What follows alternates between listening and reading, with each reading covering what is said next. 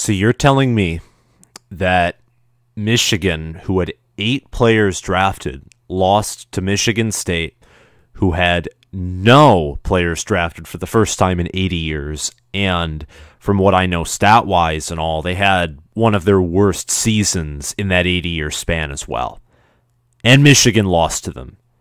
This is an amazing day of reflection and awakening for myself, and further awakening.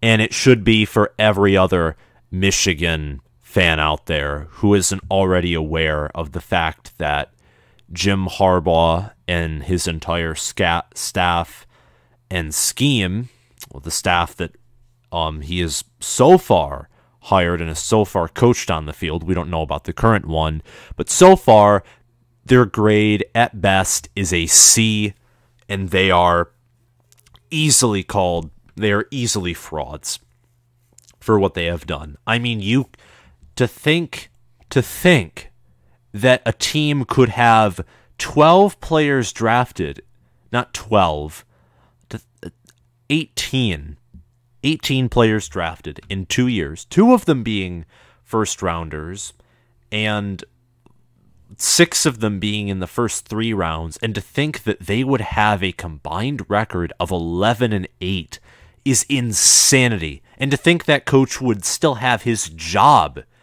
after that stretch is also insanity. So the question here is, how can Michigan do this? How can they successfully develop sought-after NFL talent, but not be successful in the Big Ten? I mean, it's been, 17 years since Michigan last won a title in 2004, and it's been 18 since the last undisputed Big Ten title, the year before in 2003. Both of those years ended in pretty bad Rose Bowl losses as well, allowing Texas to come back late in the fourth quarter and USC dominating that game in 2003. So how can Michigan do this? This is like, in my mind, the amount of players drafted is equivalent to a crime against humanity in my book, especially when your highest drafted players are never, like, your first player out is never your highest talented player or close to it. Kwity Paye being a 3-star, while Michigan had, 6 4-stars drafted behind him.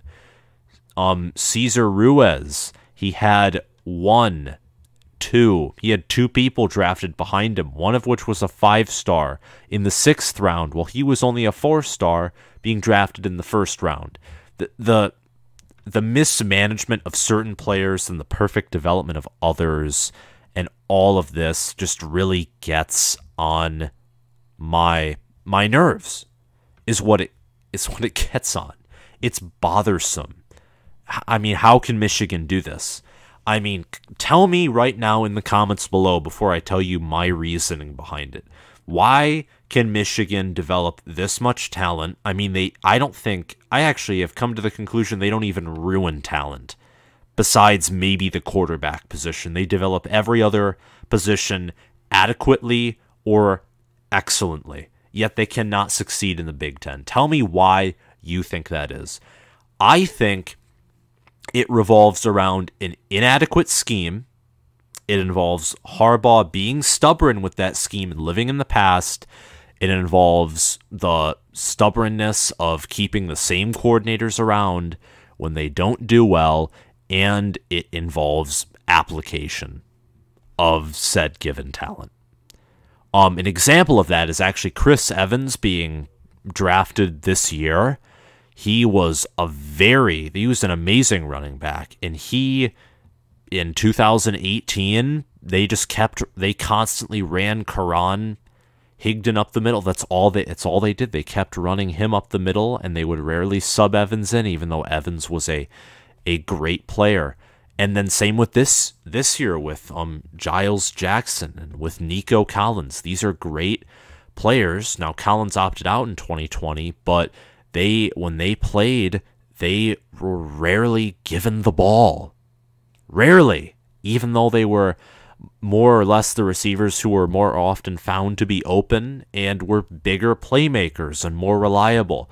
The lack of application is disturbing. It's like with Rashawn Gary's stats, despite not starting all his games at Green Bay, being statistically superior to his stats at Michigan.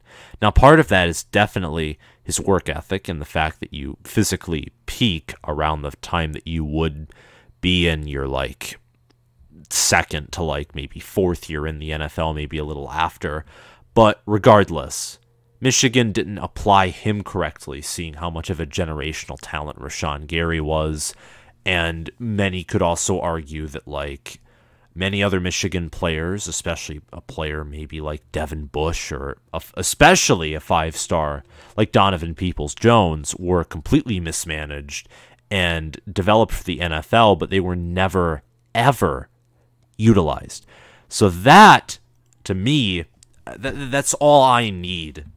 That explanation is all I need to think that Michigan has an application of talent problem. Now, the scheme is, I think it's simpler. I think it's more evident, but I think more needs to be dedicated to it because many still believe, and Michigan State fans have a problem with this too, because D'Antonio ran a scheme that has a similar amount of ineptitude at Michigan State, and State fans didn't want to admit that it was obsolete.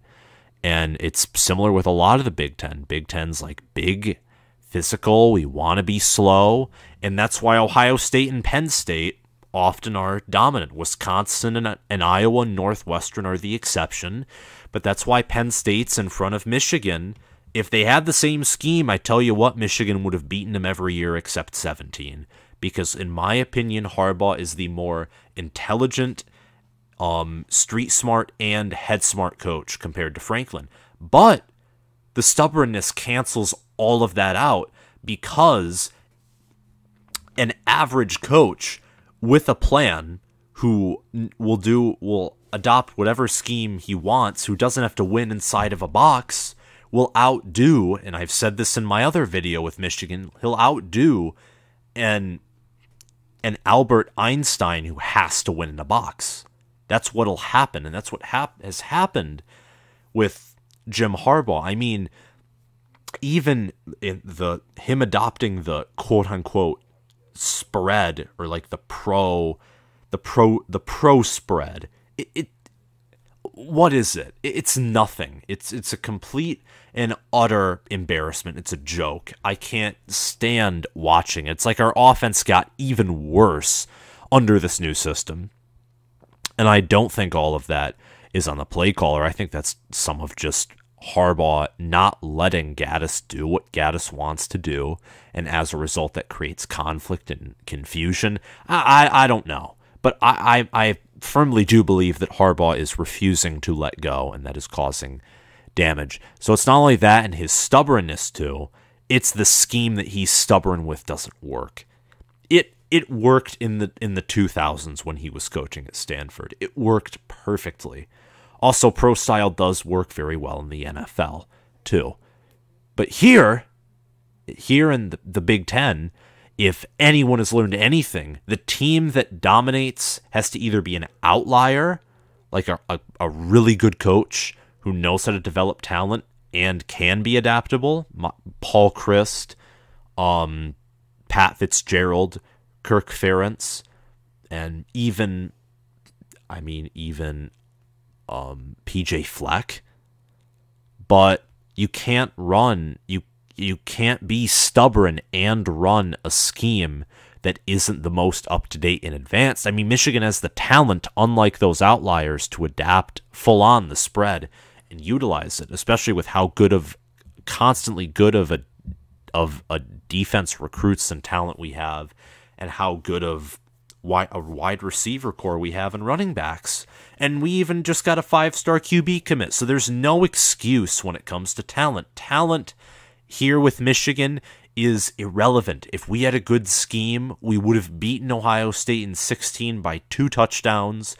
We would have barely lost to them in 19. We may have beaten them in 18. We probably beaten them in 17 too. If we had a good scheme, the series with Urban and Harbaugh would have probably been tied. Or Harbaugh would have had the edge. I'm not joking. The scheme matters. The scheme is the most important. It's not even the application of talent. That matters too, and that matters if you want to reach the playoff and beat Ohio State more often than not, like 3 out of 4 times or 2 out of 3. If you want to always win your Big Ten championship game, but if you simply had a better scheme with the talent you already have, you'd be Penn State. You'd be a better managed Penn State with better talent, and you probably would have won a Big Ten title, and maybe 2. Not kidding you. You think Penn State utilizes all of their players to their best capability? Of course not. If that was the case, then they wouldn't have had their 0-5 start that was horrendous last year. I watched those games, and because I watched a lot of Penn State games because it was interesting to me. I was baffled by the fact another team, in the beginning, in the end, Michigan had the more disappointing season by record. In my opinion, Penn State still had the worst season by preseason expectations. But I was baffled that another team besides Michigan had a worse start and had even more hype. Because I'm so used to Michigan pulling this every year. We're going to make change. And no, we don't. We come out to a top 10 team and get destroyed. And then we have this illusion that we win and that our scheme works, but it doesn't, because running up the middle 2 out of your 3 available downs before you have to decide if you're going to take a risk or not is completely inept, especially when you rarely run on the outside. It's ridiculous. It's exactly what it is. But as I was saying, you don't even have to be perfect to win and compete in the Big Ten, and Penn State is evident of that. They're not at all perfect, and they've beaten Ohio State once. They came close to it the 2 following years. Now I think there's some questions, but back to Michigan, it's not even asking much of you to completely change your scheme with the amount of money you have, resources, and talent, but it's just refused. It's refused to be done. No one wants to do it, and that is the issue, because this only happens here. I hate to tell you guys, but Tom Herman at Texas, I'd argue he was more adaptable, and look what happened to him. Now, granted, I don't think he was as good of a coach, and I think the loss of the recruitment in Quinn Ewers certainly had something to do with it. I mean, you lost generational talent to Ohio State, but still, he even beat his rival once, reached a championship game, finished top 10 in the AP poll. Granted, he didn't have as many 10-win seasons, but regardless, he was fired last year. Same thing would happen at Oklahoma if they never beat Texas. Same thing would happen with Frank Solich at Nebraska. They had a few bad years. Man had some potential character issues, and they fired him.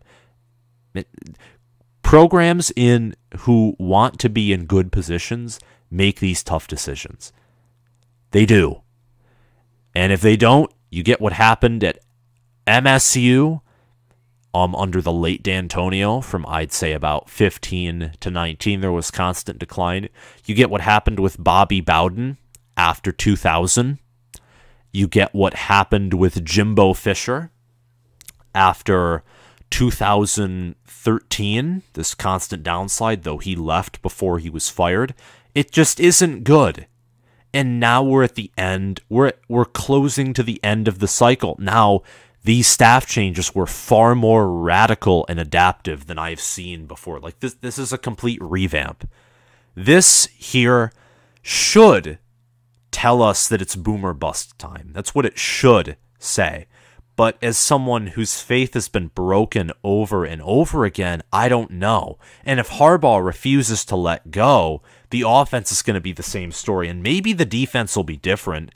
And maybe since the defense is different and we adopt like a more modern zone, we can actually beat a top 10 team or get further along.